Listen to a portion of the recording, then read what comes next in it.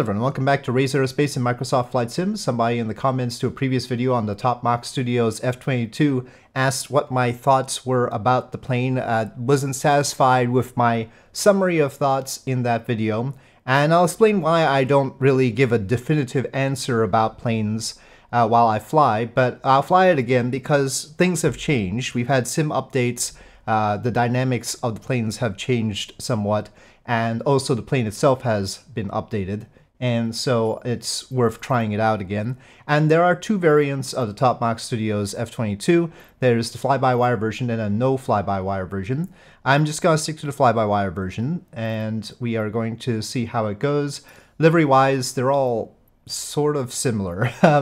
They're the realistic ones, though I feel like the Raptor demo team one probably looks differently than its icon, but I'm not sure. But yeah, probably there are plenty of liveries to download off of flightsim.to as you might like. And fuel-wise, we've got the main tanks and the external tanks. And I think if we drop these, we probably don't have the external tanks visible, maybe? I want to test that out, actually.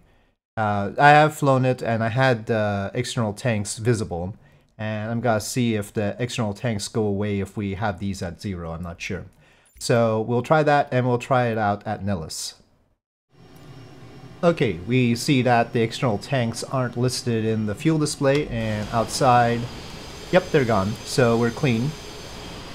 So when it comes to planes, as I give you a look of the exterior model, the thing is that different people want different things out of planes. Some people are more airliner pilots, some people are more vintage pilots, some people like general aviation, and some people like fighter planes. And among the fighter plane peoples, I would say there are two classes.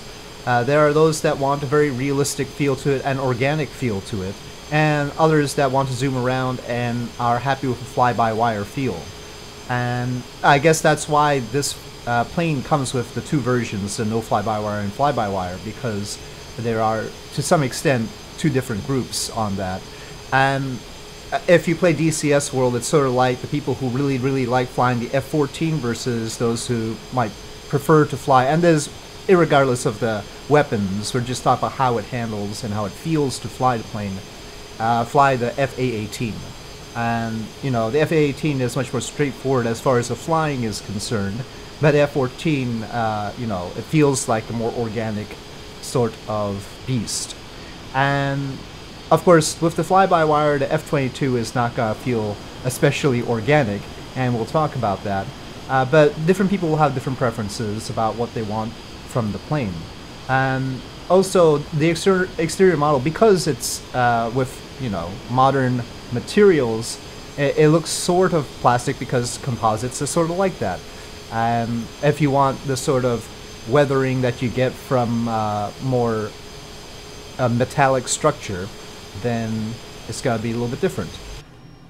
Cockpit-wise, also, there is the difference between people who want a more analog cockpit with dials and such, and those who like these displays.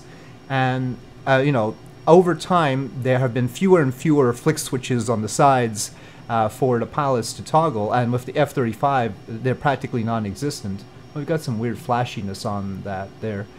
As I turn the camera. But you'll notice the F-22 is sort of in the middle. It has some flick switches and stuff on the side, many of them inoperable. So there's apparently a few of them, but I don't know if that works. It doesn't say inop. But this alt flaps inop and stuff like that does happen. So, but the fly-by-wire enable apparently has an on-off switch. However, it says do not turn off. That's why they have a different version for the no fly-by-wire, because it's just not going to operate the same way.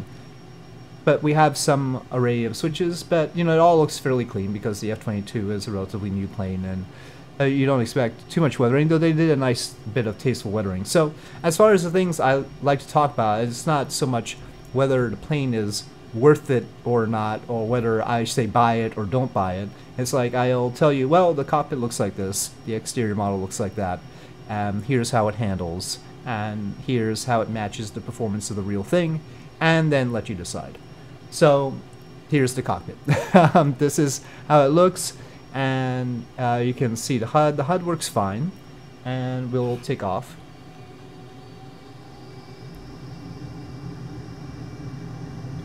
It is very squirrely on the ground, which is interesting for a fly-by-wire plane in a way. Its takeoff speed can be relatively low if you want it to be, because it's got a huge wing. So now we're off afterburner. I had afterburner on. The nozzle display over here lights up in yellow when the afterburner is on. You can sort of tell by the fuel flow. See, the fuel flow went from 18 or 19,000 to 25,000 on each engine, and then nozzle it up. But we seriously don't need to have the afterburner on to climb at a decent rate with this. So this is a more sort of fun plane, and certainly on my around the world in A-planes flights, my compatriots who tried to follow along with me, Pekka and Toby, used this plane a lot. Go to a fairly low speed without any problems. Right now we're at 130, 120 knots. 110. You can see here 90, 80. And the fly-by-wire does a Herculean job trying to keep us steady as we do this. I'm pushing down right now, it isn't. So it can fly at very low speeds fairly well. You can see we're basically falling straight down. You can tell by the vertical speed there, negative 7,000. We're like falling like a rock, but then it catches itself. So those are some of the things, and now the vector, the velocity vector is picking up here as we pick up speed. So that's one of the things that the F-22 can do that makes it special. Another thing is the extremely high consumption of propellant when you're on afterburner. So right now we're at 13,000 pounds per hour, and if we push it, you know, this level of afterburner is 18,000, 24,000, 32,000 basically, and it goes all the way up to 56,000. So going from afterburner off to afterburner full, you more than triple your fuel consumption. So unless you really need to go to Mach 2, which you can, I don't recommend using full afterburner. Here, without afterburner on, we're at Mach 1.05, 1.06, and climbing. We're only at 22,000 feet as well. Let's try and bring it up here to get better fuel efficiency. And it does at higher altitudes. Now, we can carry the external tanks, and that'll help our range tremendously. It flies exceedingly smoothly because of the fly-by-wire. One thing about the fly-by-wire is, and in certain circumstances, it tends to pitch down over time. And that's a little bit annoying, but, you know, compared to having to trim it out manually, it's hardly a thing. For those unfamiliar with what a fly-by-wire does, it basically auto-trims everything. So you wouldn't be using your pitch trim with this. You wouldn't try to trim it out at all. You just set the pitch to where you want it to be, and then the fly-by-wire will try to maintain that pitch. Or really the orientation, right? So not just the pitch, the general orientation, it will hang on to that orientation. Now, as far as the F-22 being able to break the sound barrier and stay at Mach 1.3, I believe it, without the afterburner, I mean. I believe it. Now, the afterburner is off as far as everything here is concerned. Let's just check. It is off here, and then we can turn it on. That's what it looks like. And again, there's many levels of afterburner with this. So you can have a little bit of afterburner if you'd like.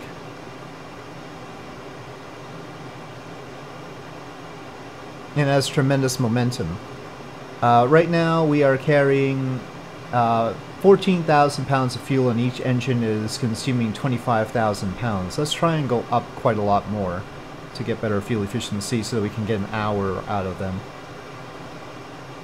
You can see our ground speed there, 851 at the moment. So personally speaking, I do like analog cockpits more. And I like the organic feel more than the fly-by-wire feel. But as far as fighter jets go in the game right now, this is very good. For sightseeing purposes in particular, the F-35, its ability, from Indie Fox Techo, its ability to hover is sort of priceless, really. Though the transition is a little bit rough, but given the limitations of the sim, I couldn't expect anything better. After all, the sim was definitely not meant to create a transition like that at all. So it's very good for sightseeing. As far as being a very satisfying fighter jet to fly, this is very good. It handles very convincingly. But whether it's your kind of plane or not, I can't tell. It would be a good plane to fly cross country with, if you want a relaxing flight. Personally, I don't care about having a very smooth flight when I go around the world, so right now I've been recording videos in the Sims Skunkworks F-104 and flying around the world in that. I haven't posted any of those videos, but once I'm done with the around the world flight, I will. And that is a hard plane to handle, but that's more of what I like, generally speaking, and of course it's more analog than this. When I say analog, I don't mean that it doesn't have any computers. I mean, of course, what I mean is that I'm indicating its feel more than anything else. So right now we have an hour worth of range. We see the fuel quantity is 13,000 or so pounds, and the fuel consumption is 12,000 pounds per hour.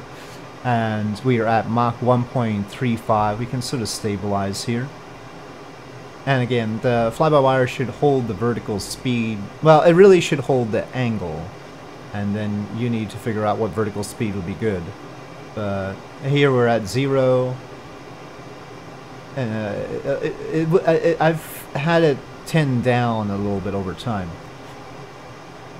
But basically, without afterburner, it can go Mach 1.35 and about 800 on the ground speed. And we're at 50,000 feet. At a certain point, it doesn't like the cabin pressure anymore, so you can go up higher than this, but eventually it'll complain. And again, this is without the external tanks. We can go for an hour like this. And we're going past Mach 1. Now, trying to go past Mach 2. So now I won't put...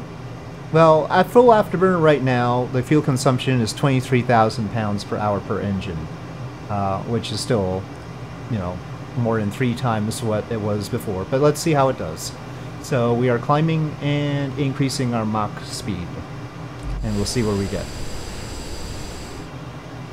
Some of the things I would look for in a plane to see whether it's worthwhile is whether it has custom displays rather than having the generic displays, you know, just using what the sim already has, or obviously custom dials and gauges and stuff like that. You know, a custom cockpit. You know, some of this is fairly generic, some of it is customized. The cockpit is where a lot of the effort goes into, the coding and all that business.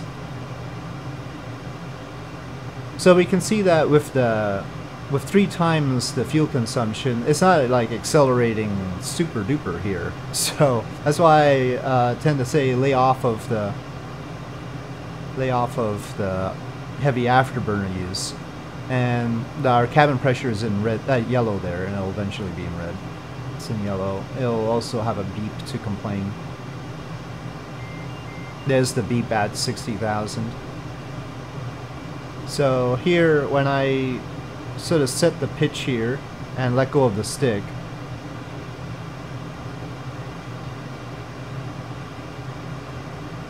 you'll see that eventually it starts sort of nosing down anyway.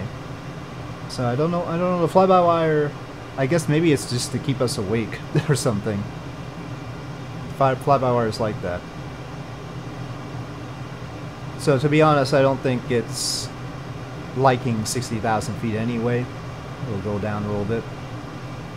I mean, texturing, I haven't sat in an F-22 cockpit, but I feel like certain parts of it probably are more complicated than this, like this panel right here. But then again, it is composite, so it's tough.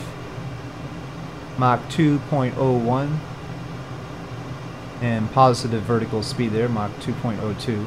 Ground speed nearing 1,200 meters, 1,200 knots, not meters per second. 1,200 knots. But again, we're not gonna last long like this. Basically less than 12 minutes right now. But we did get to Mach 2.12 and it's pushing it. So if you want a fast flight, this is pretty good. And it's not doing anything too unrealistic to do it. You know, looking at the Dark Star or some other fighter planes that might do unrealistic things. Okay, but let's see about the handling at low altitude. You know, a lot of times people want to have fun at lower altitude, so I'm gonna cut the power and dive dramatically. Oop! Red out. That happens.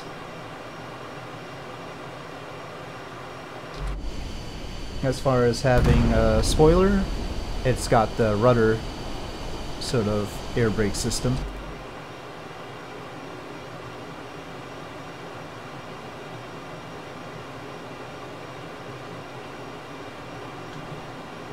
And that's what it does to our speed. The rudders, you know, the rudders don't look like they can do that much, but maybe they can.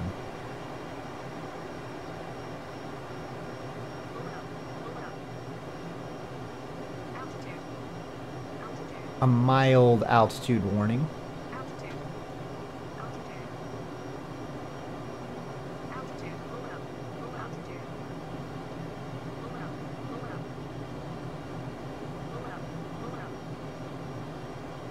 So then we're in this mode. I'm pouring on all the afterburner here, which it will not last us long. It will not last us long here. Okay, well there, it doesn't like 800 knots indicated. That's probably the limit. That's not an unusual limit.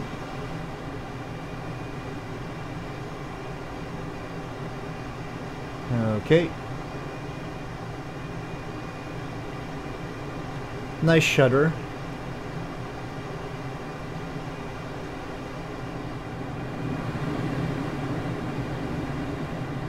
Pulling some G's here and there. But yeah, very stable and satisfying to fly like this.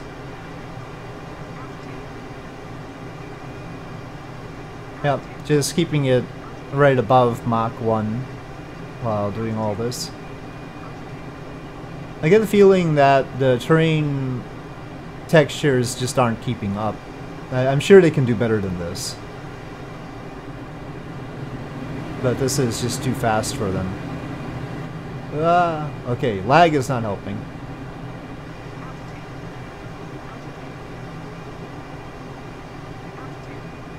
Alright, well anyway, let me find a nice airport to sit down at. I guess Provo Municipal Airport will be fine. Okay.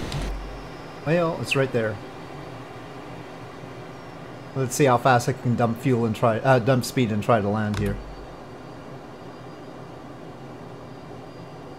I've got the air brakes. It's struggling to load stuff. It doesn't like me doing this. Oh wow. That's a show of going fast sometimes. The sim can't catch up to things. I swear I have a good computer. Okay. Gear down.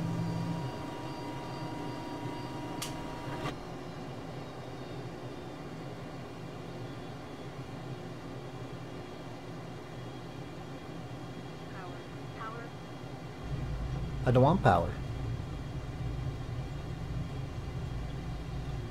So yeah,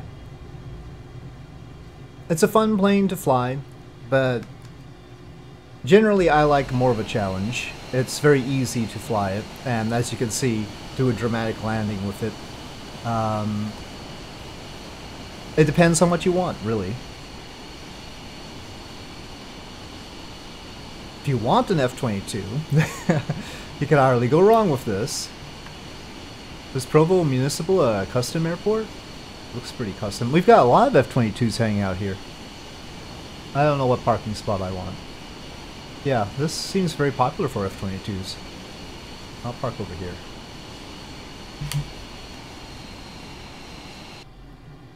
So that's it for the F-22. I didn't go through any start procedure. I don't think that's going to be very hard. So there you have it. I know there's a sale going on, so maybe this will help people make an informed decision about the plane.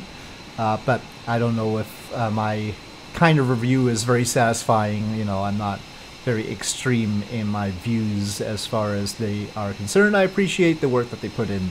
And so unless they've done something horribly wrong, I'm not going to dump on that. But anyway, with that, thank you for watching. I hope you enjoyed this video. If you did, please do press like. If you have any comments or suggestions, please leave them in the comment section below.